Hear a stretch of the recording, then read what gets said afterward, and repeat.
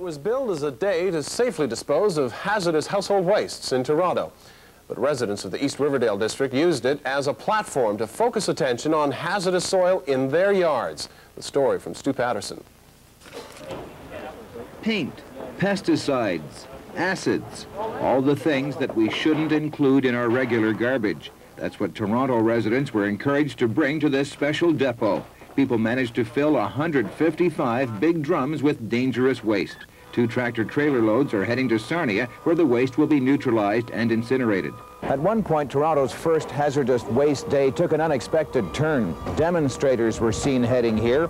They were carrying contaminated soil. Get the lead out! Get the lead out! For years, South Riverdale has been plagued by lead pollution. It's in the soil.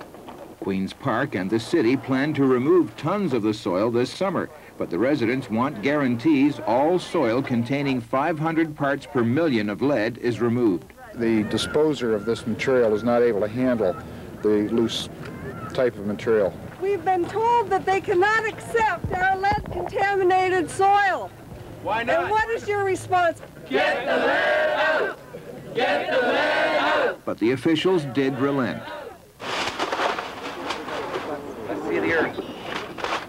I think that we brought an awareness that we are concerned and that we're not going to give up. He's at the age now where everything goes into the mouth, and I simply can't have him playing in our backyard because the soil does end up in his mouth, and I don't want to be worried about those effects. The demonstrators also want their homes thoroughly cleaned after the soil is removed. They say there's no use leaving all kinds of lead-contaminated dust particles around.